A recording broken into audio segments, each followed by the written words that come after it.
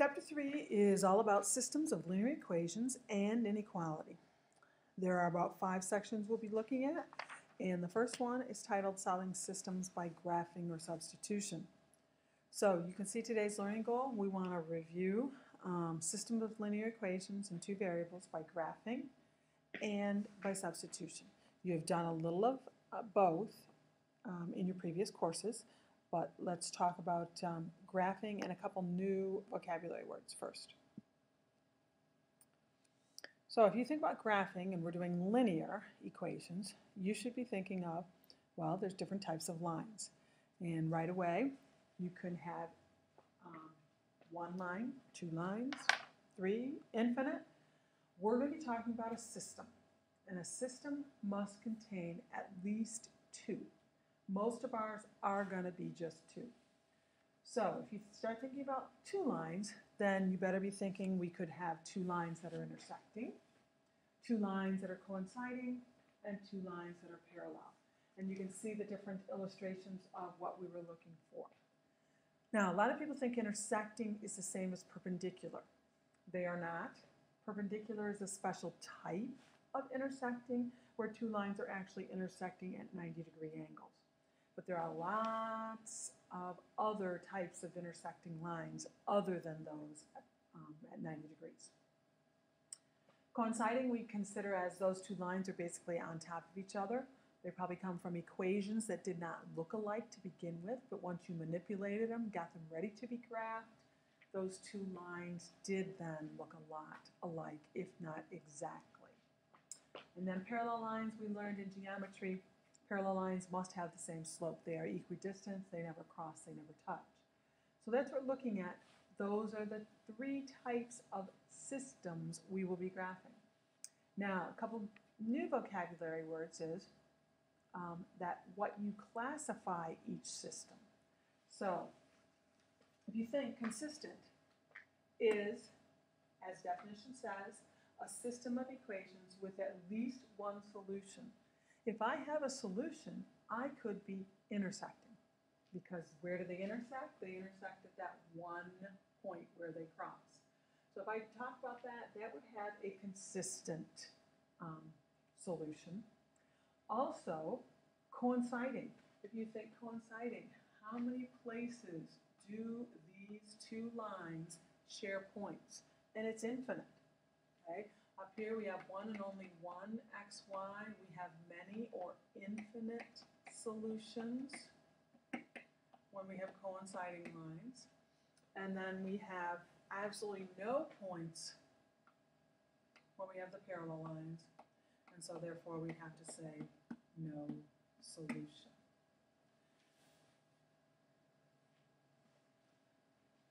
So you're dependent. If a system has exactly one solution, it's called independent. So exactly one is where that came from. Dependent is a system that has infinitely many solutions.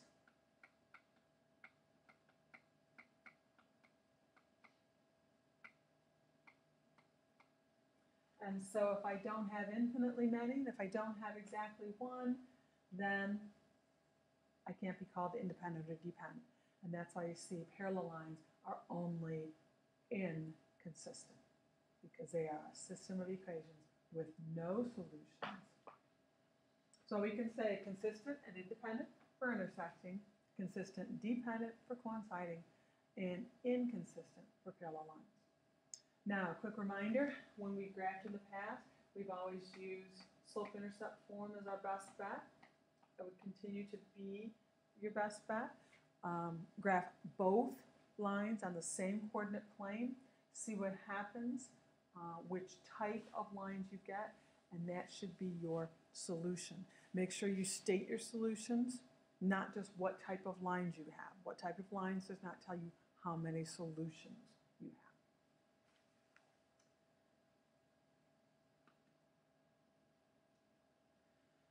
Be able to then come to class with some characteristics for each type of lines you graph. So when we're talking about graphing, there better be some pros to it and some cons. What are the advantages? What are the disadvantages? And that's what we'd like to list together to see what we consider the good points and poor points of graphing.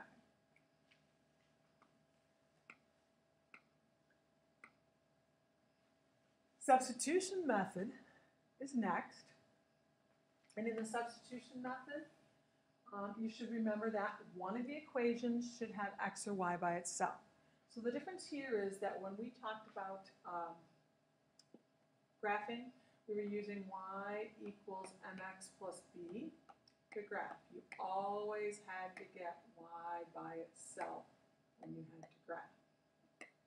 But now, if we don't solve an equation by graphing and we solve by another method, the substitution method, then we just need one of the equations should have an x or a y by itself. It does not matter which equation, and it does not matter which variable, x or y.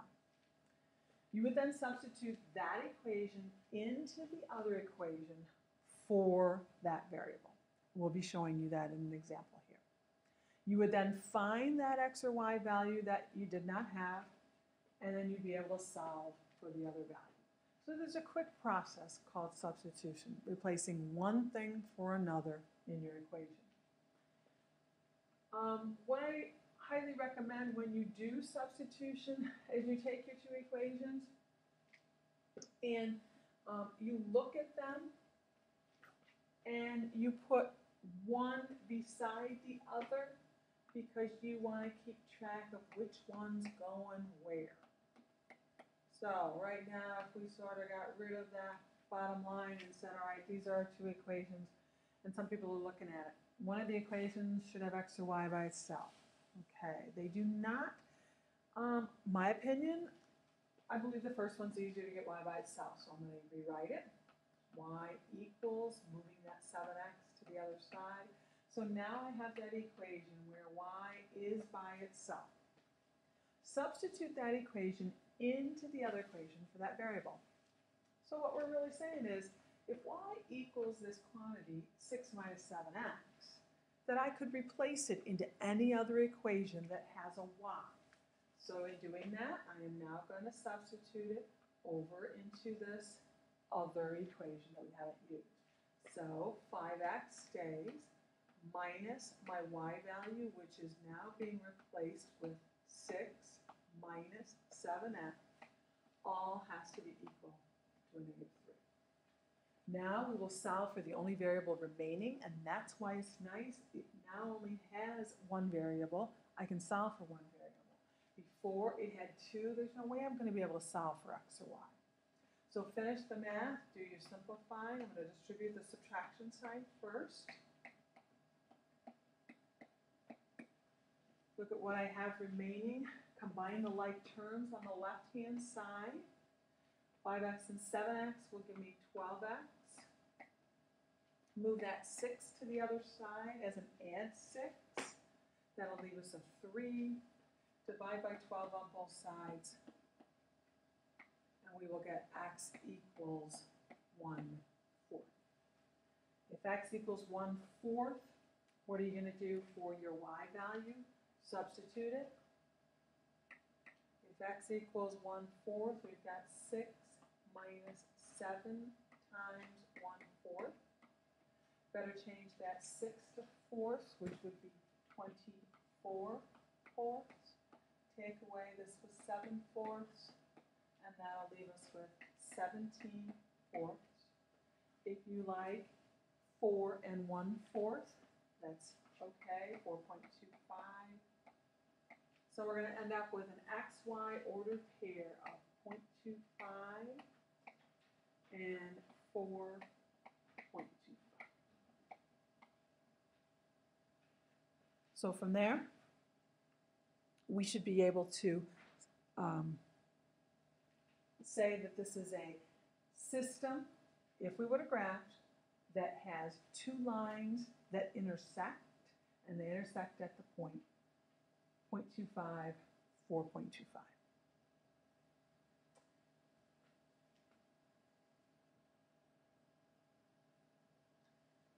Also, make a second chart saying what are the characteristics, pros and cons for substitution.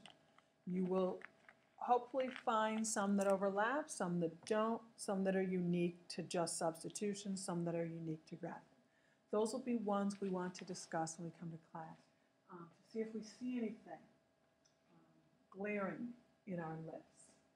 All right, so doing that, you should be able to work on the problems, bring any questions you have to class tomorrow, and we'll see where we're at.